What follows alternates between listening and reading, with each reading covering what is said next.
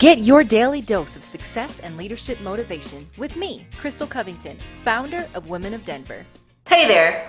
I don't know what you've learned about body language, but it's a truly remarkable concept. We often don't realize how much of what we actually communicate is physical and contextual versus verbal. Here's a quote from author Jarod Kintz that illustrates this. In a battle of believability, the winner is the one with the best body language, not the clearest logic.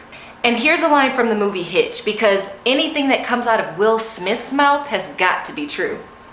60% of all human communication is nonverbal body language. 30% is your tone. So that means 90% of what you're saying ain't coming out of your mouth. So what does this all mean? What it means is that you need to be aware of your personal body language when you're communicating with other people.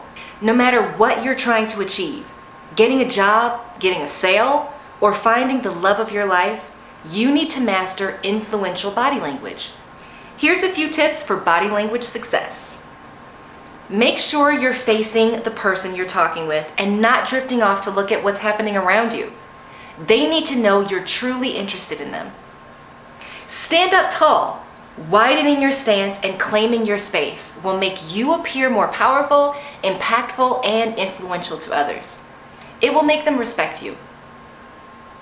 Look people in the eyes. Your parents and teachers were right. Looking people in the eyes creates connection, drives others to respect you, and makes it easier for people to trust you. In my book, The 4 Keys to Influence, I share several tips for improving your personal body language. You can find it on Amazon.com, and if you join Women of Denver, you also get a complimentary copy of the book to help you get started in building your personal brand.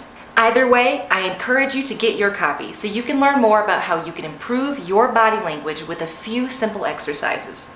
I'll see you again soon.